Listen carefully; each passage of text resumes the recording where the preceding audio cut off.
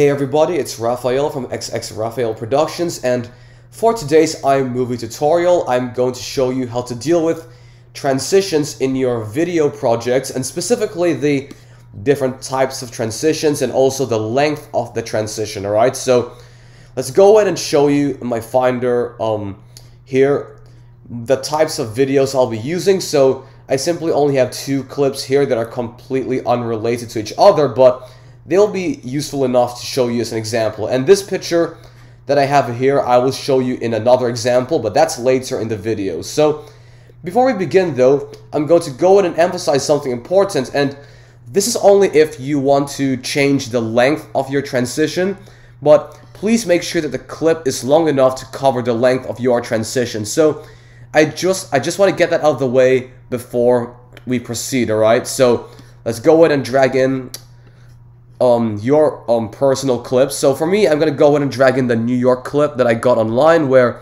it's simply somebody driving around New York City. So first thing I'm gonna do is remove my volume, because I don't want volume for this example, but obviously your video might be different from mine, and if so, go ahead and leave your volume on or make it as loud as you want to, really. But yeah, so I'm gonna go ahead and let's see, I'm gonna go ahead and crop this video to maybe 25 seconds.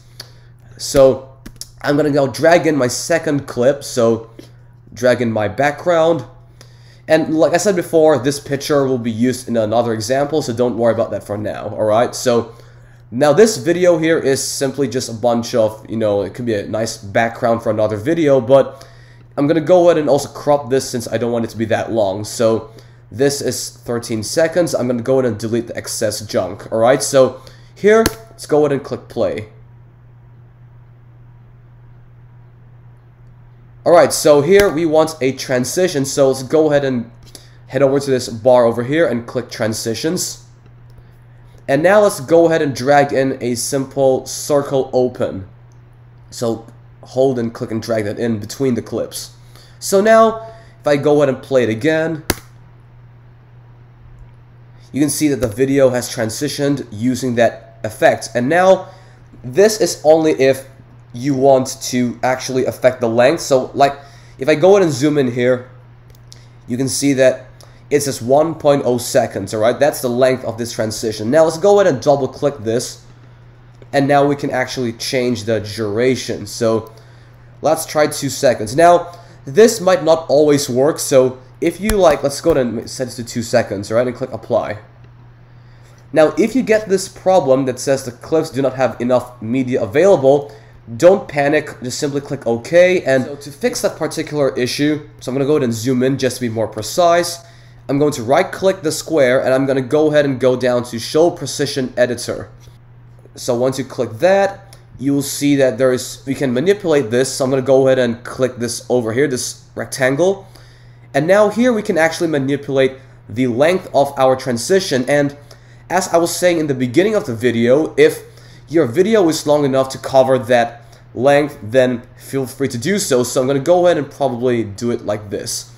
And now if I click Close Precision Editor, I'm going to put my mouse over this again, and you can see that my transition is now 9.4 seconds, alright? So if that's too long for you, simply go back to the Precision Editor, and we can make that much shorter. So let's go ahead and put that down.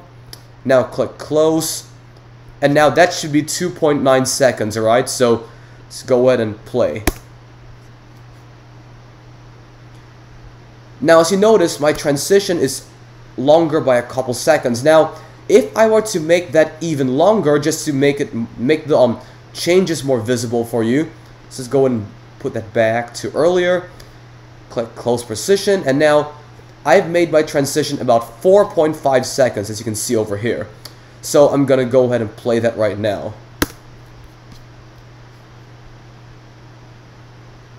So yeah, as you can see, that took about 4 seconds until it transitioned to the next clip. So now you can do this for any other transition. I simply happen to pick the circle open, but just as long as you have other like transitions that you dragged in and customized, you should have a similar effect, alright? Like in regards to the transition time and also the way the video transitions from the one clip to the other clip. Now, like I did promise earlier, I would also show you the picture. So let me go in and let's see. I'm going to go in and delete this video right now. Well, actually, no. I'm going to go ahead and show you by just simply dragging in the picture after this clip. Alright, so let's make this, let me do it 6 seconds long. Alright, so this is simply a picture of Earth 2 from The Flash, and it's not really related to the other two videos, but like I said before, instead of only showing you examples from video clips, I will also show you examples from pictures. So you go ahead and click play. Now it is simply a boring transition, so I'm gonna go ahead and drag in. Let's do a spin in this time. So I'm gonna hold click and drag that in.